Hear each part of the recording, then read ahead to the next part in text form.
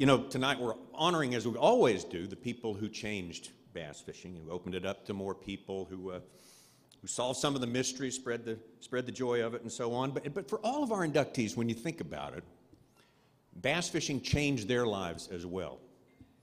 Now, I can tell you, and I thank my lucky stars, I have no experience of being out in a cotton field farming for 12 hours a day. But I can imagine that experience, doing that 6 or 7 days a week, makes the time spent in the bass boat just heaven on earth, just as sweet as it can possibly be. And that was what Rayo Breckenridge decided he would like a little bit more of. Growing up in northeast Arkansas there, and just needed a little bit more of that heaven on earth, that time committed to fish. And so he made the big commitment. He decided to put farming on hold in 1973 and fish the Bassmasters. And you know the story. He qualified for the first Classic, the first season he was in there, his rookie season, and won that Classic on Clarks Hill Reservoir, collected his $15,000, one up in Bobby Murray there, and he was off and running. I know if you're a person of my age, you remember those first TV shows, a little bit of Virgil Ward, a little Gad about Gaddis, and then we had sort of the second wave coming up, Jerry being among them. We'd see, you know, the Roland Martins come along, and the Rayo Breckenridge. Rayo was right in that sweet spot when everybody was still just couldn't believe they're seeing fishing on Saturday morning on a regular basis. And, his show premiered the year after that and ran on stations across the country and be watched by folks for more than a decade. And I tell you what, that rookie Classic winner, Rayo Breckenridge, proved he was no fluke. He qualified for 5 more Classics out of the 6 more years he fished BASS. We miss him today as well, but our appreciation is as strong as ever, and we are proud to induct Rayo Breckenridge into the Bass Fishing Hall of Fame. Joey Breckenridge is here. Joey, come on up. Joey is going to accept the trophy. Joey, who actually filled in, his dad was under the weather, and Joey filled in and actually hosted the show one time. Along with it, is that right? Am I correct? All right. And Joey Breckenridge, thank you so much. We'd love to hear. Share some memories with us. Tony, thank you. First, I think some of my family would probably 12 hours in the cotton field. I don't know. I remember taking sandwiches out to my dad sometimes in the middle of the night because they had to get the crops in. Wow. But 12 would be good. You know, that's good. I'm in favor of a 6-hour workday myself. To the board and to the professionals that are here today, to the people that's been around since the early days, I want to thank y'all and obviously for the great introduction. About 42 years ago, I had a unique experience to watch my mom and my dad sit in the living room of our house in Beech Grove, Arkansas. Google that. But there is a Beech Grove, Arkansas. And I got to listen to them discuss and to pray on whether or not it was a very wise move to go from the certainty of farming, which can, you know, a bad crop can change everything for you in one season, to this somewhat fledgling idea of a professional bass tour.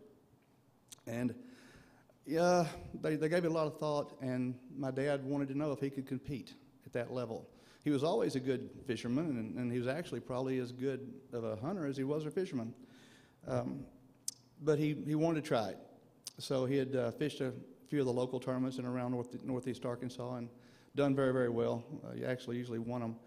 But he qualified, as Tommy said, the first year he fished the 6 tournaments, qualified for the Bassmaster Classic, won it in October of '73 at Clarks Hill, and his show started January of '74. It ran on a local KAIT TV for a few years and then went national around '79. Roland Martin and I were discussing that transition earlier tonight, where he went from a regional to national. And around that same time in '72, when they were making this decision, my mom, who had taught school for 23 years, one day at school noticed a spot on the wall, and then another spot, and within a couple of weeks, she had lost her eyesight totally. So we had a lot of things going on. I say we, I was a kid, so I didn't understand the severity of the loss of the eyesight, as well as I didn't understand the opportunity of what was coming as far as going fishing. But over the next few years, my mom and dad worked as a team, and she accompanied him on almost all the tournament tours, and I was tagging along as one of the brats, hanging out with other tournament fishermen's kids. And I got to see how a mom and a dad worked together, and a parents, and got to watch how this dream unfolded over a period of, 5 and 6 and 7 and 10 years. Sadly, on November the 6th of '81, I was a sophomore in college, and my mom passed away unexpectedly that morning. My dad, that was his last season, obviously, and his health was getting bad. He was still doing the show, but it got to the point in 1985 where he could no longer do the weekly television show, the demands of being on the road, and by this time doing a national show, he was traveling all over the place. So, with that being said, he wound up his career, and he was still doing cystic fibrosis and muscular dystrophy charity tournaments. Him and Randy Wyatt and Walt Garrison of the Cowboys, they were a threesome that you can kind of imagine, going to these tournaments and handing out trophies and signing autographs and things of this type. Dad also never turned down the opportunity to speak to high schools and elementary schools, bass clubs, Rotary clubs, clubs of clubs, anywhere he could to talk about, as Mr. Ray mentioned earlier, not only the benefits that we get from our environment, but also the responsibilities that we have, and we owe it.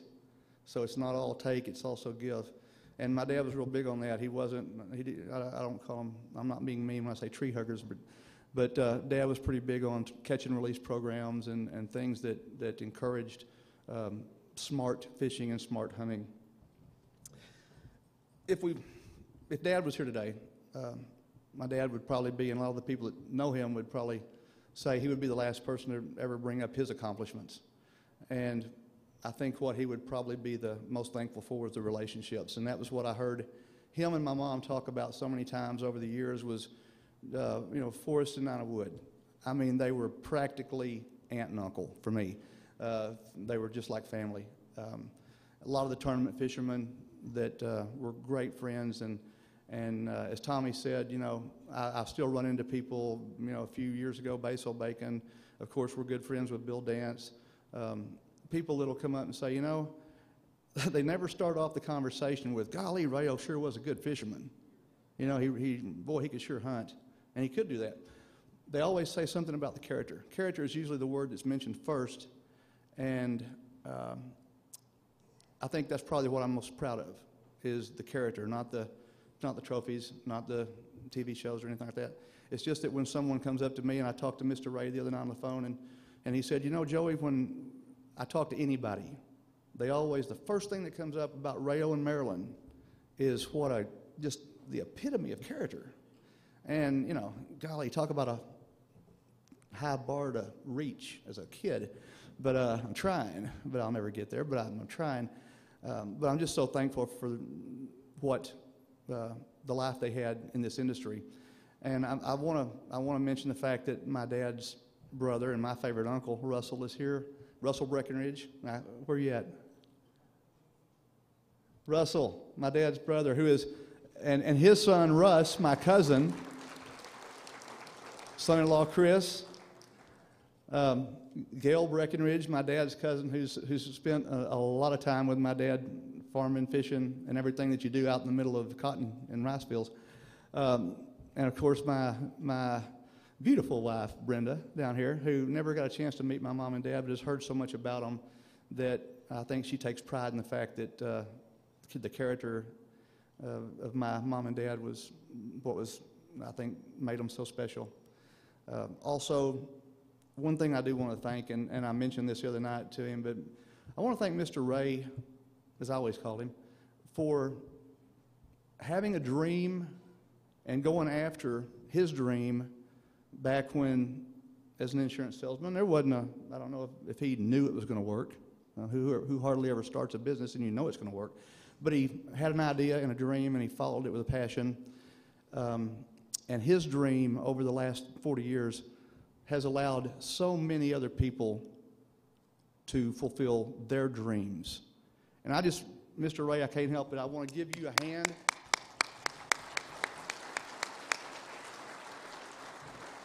I told him the other night on the phone, I said, when I see you, I hope I don't embarrass you, but I'm going to hug you. I don't shake hands with somebody I love, I just love him to death. and got to see Forrest and Nina, and just so many great people. I always wondered the one thing with Mr. Ray, how far he really could have succeeded in life if he had not been such a shy introvert. But I'm going to say the two things that my mom or my dad would want me to say right now.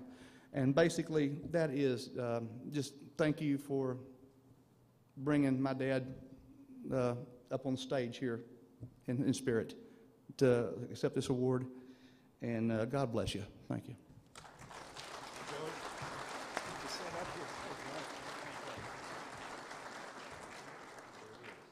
Thank you. Appreciate it. Thank you. Joey Breckenridge.